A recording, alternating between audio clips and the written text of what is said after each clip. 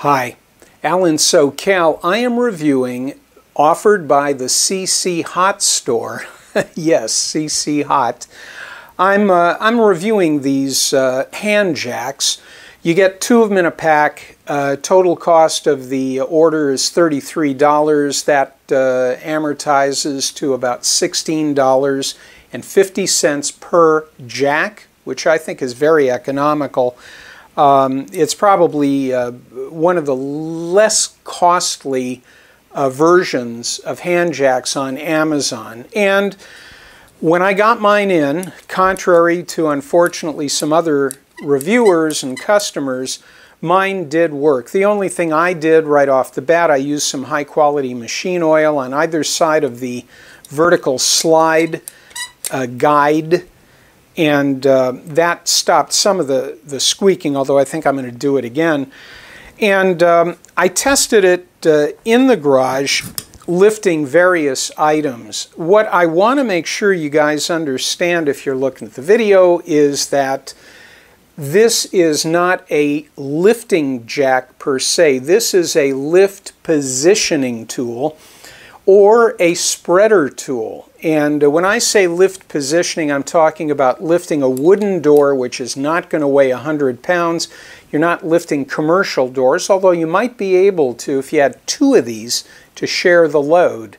But the statement by the vendor's page, 220-pound lifting, I would not try that, and I wouldn't want to do that. I wouldn't feel secure doing it. I would say these things are going to be good up to about 75 pounds, maybe 100 pounds using two of them. I like to have plenty of safety factor. Secondly, it's not just lifting that I'm doing with these.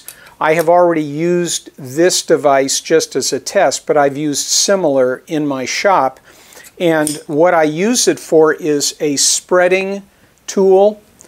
If you can imagine this jack, and let me bring it a bit closer for you. There we go.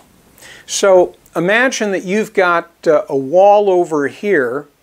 You are installing flooring right here. You can put the jack up against a 2x4, and here's what you would think is the lifting lip, but now it's going to be the spreader. And let's say I'm doing interlocking flooring. I can basically have my flooring about here, let's say, and I've tongue and groove, I've locked it in, but it's not all the way in. I want to just snug it up, make sure the whole board goes into the tongue and groove. I get this one, maybe another one, and I just simply use these to spread and push.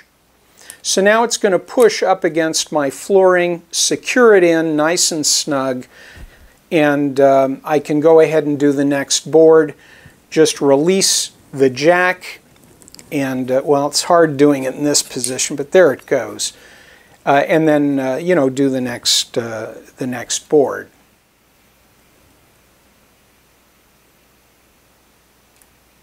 So the two important points. This is just a light-duty hand jack, and it's really for lifting, positioning, or pushing.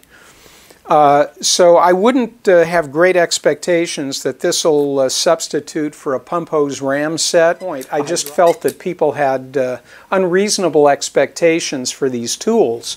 If you want to get a more costly unit, they're available in the trade. A carpenter would easily pay $200 to $225 for a hand wrench or a hand jack like this. So for $17, $16.50 each, I was able to lift a small desk in the garage. I was able to push a couple of cabinets sideways because they're sliding. So the cabinets probably weigh 600 pounds with all the stuff in them, but I was close enough to the base of the cabinet where I could actually push it out a little bit. And those are the applications for a tool like this. It's not intended to lift your refrigerator straight up. It won't do that. It's too much weight. So I think it's a 4 to 5 star item. if you've got reasonable expectations, and when you get them, you know, they're working, good working condition. The only thing that I saw on the vendor page that didn't look right to me, under material it said stainless steel. I don't know why that was put in. If you look at the base of the unit, it's got a welded, the base plate is welded to the vertical shaft, the travel shaft, and you can quite simply see, if you're in the metal industry or are familiar with plating, you can tell that this entire base plate has been plated, as is all the other hardware that I see here. I don't know where the stainless steel would be, and frankly I'm not so sure they'd need it. Maybe it's just this handle piece, but it's going to be a very low-grade stainless, so you know, I'm not exposing it to salt spray or anything. It's just a hand jack.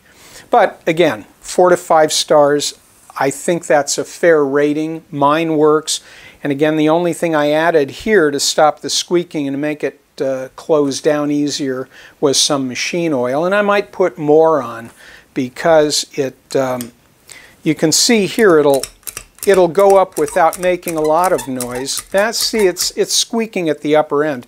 But when I push down on the release and push on the lip, it does close. It closes a lot easier than when they came out of the box dry. So that's it. 4 to 5 stars.